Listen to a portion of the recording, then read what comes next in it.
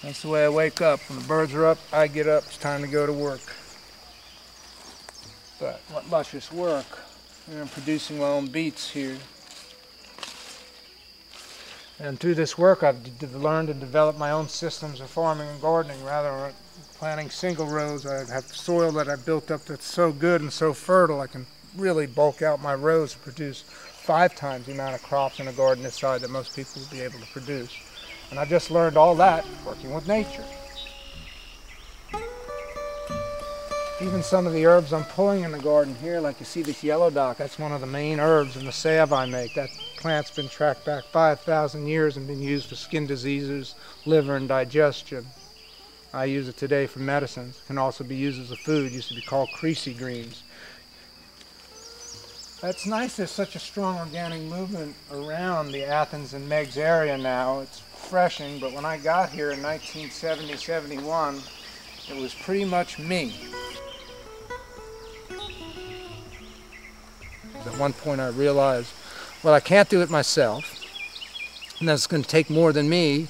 So after a while I started inviting other students and interns in here and friends in here to buy land. And where at one time I had 80 acres here, that 80 acres for me turned into 700 acres, and now there's 3,000 acres around me of like-minded friends.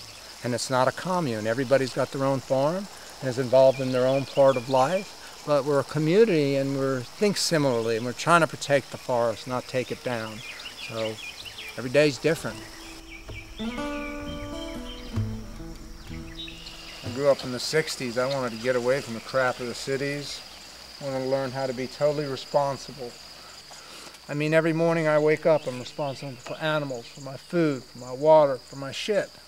Whatever it is, I make myself responsible for it, for this community I live in, for the people who come to me for herbal advice.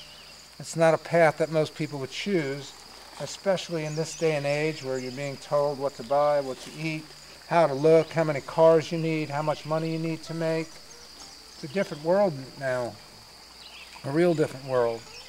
But I so wanted to escape. Heck, I grew up in New York City. You can imagine how bad I wanted to escape, but my family still lives there. They're all New Yorkers. I can't stand it. The madness of having to produce a certain amount of money, the madness of neighbors living upon neighbors, the madness of working for the man. I never want to work for the man. I work for the woman. I work for nature.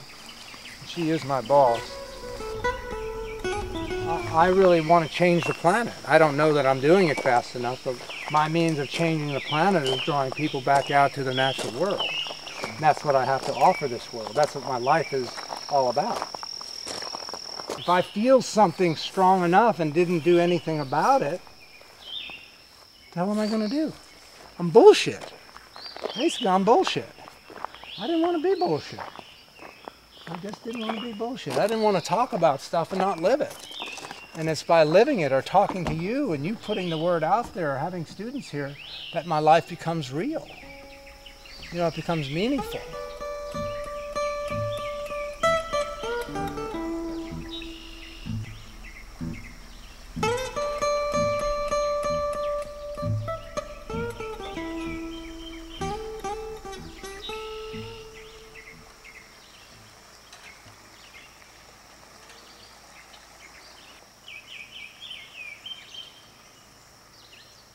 I don't know the effect my life will have, but I just know I've tried to do the best with the skills I've been given by people who were willing to give me the skills. It's a mockingbird singing over us right now. Hear all its different songs. So many different songs.